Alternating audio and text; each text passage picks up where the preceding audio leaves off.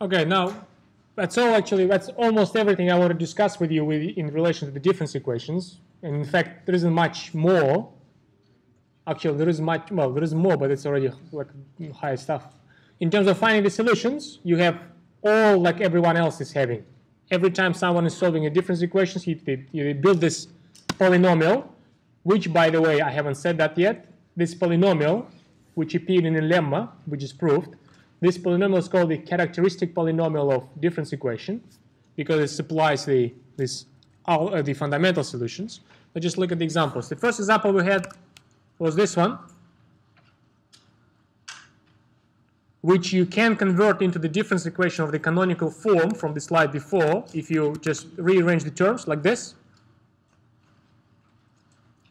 and solve the characteristic equation for such difference equation is this one, is a linear polynomial. According to the lemma, fundamental solutions, well, in that case, we have only one alpha, 101. Here's my alpha. We don't have any other choices for alpha. And that's the root of, it's a simple root. There's no any higher multiplicities for this root. It's a linear polynomial. And so we have my fundamental solution like this. Fundamental and any other solution like this. This is a fundamental solution, to be precise. This is already the linear combination of all possible fundamental solutions. That's why you have all solutions described like this. Second example we had was this example. For that example, we guessed the roots, but now we're going to analyze this solution. We guessed the roots before. Now we do the complete analysis. Here it is. The characteristic equation for this. Here it is.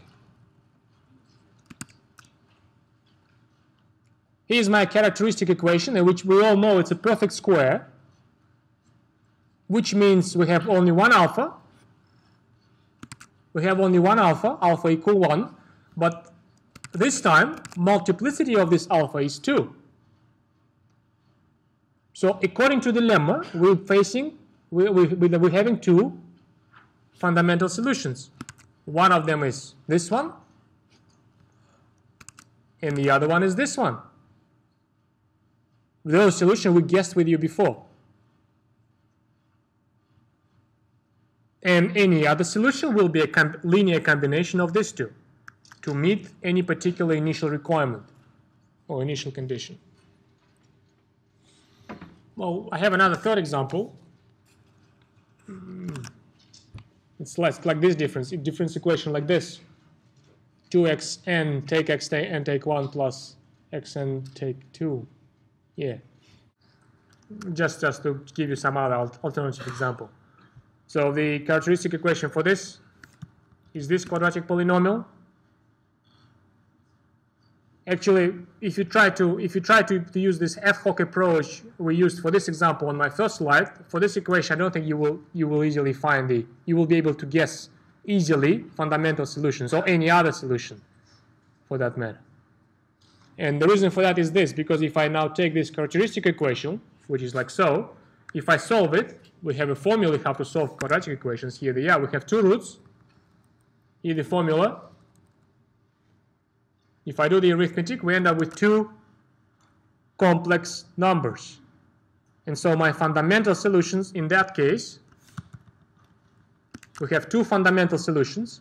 Here they are.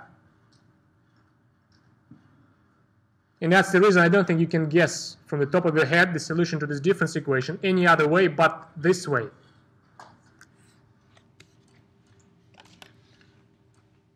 And if you need to find a solution which meets any particular initial condition, you will need to take a combination of these two fundamental solutions with some unknown coefficients and try to find these coefficients to meet your given initial conditions.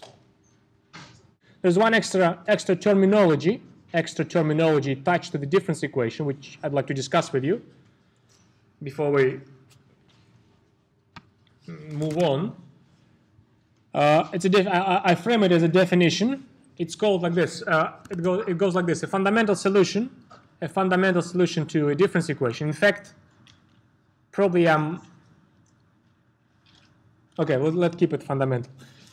a fundamental solution to a difference equation of this type. Any fundamental solution has this type for different alpha and different k, but every fundamental solution has this type. We discovered this in lemma.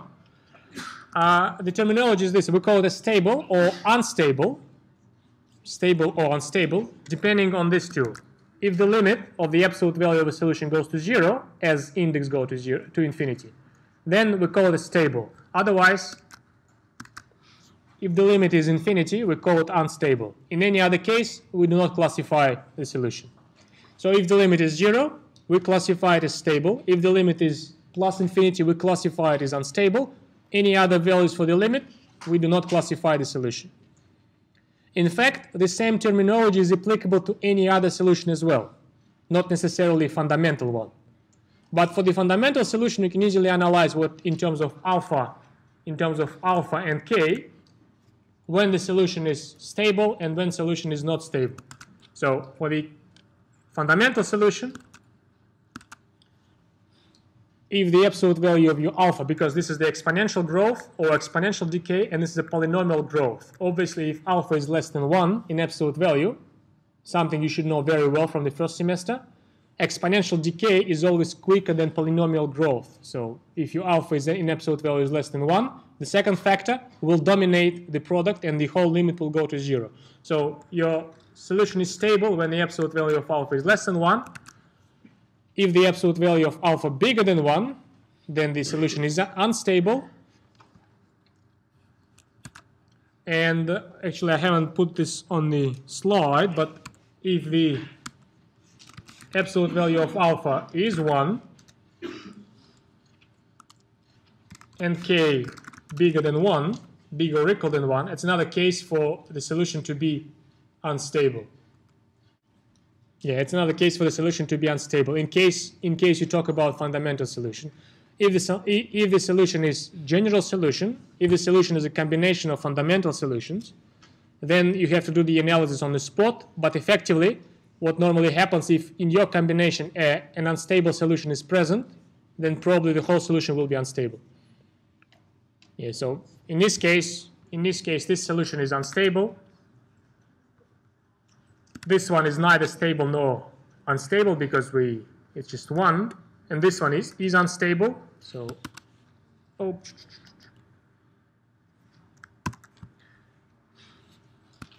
this solution is unstable because it goes to infinity. When it goes to the infinity, this solution, in order to classify this one, you have to compute the absolute value of your alpha.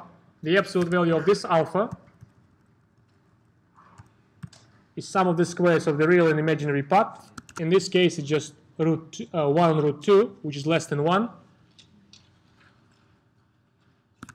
That's why this solution is stable.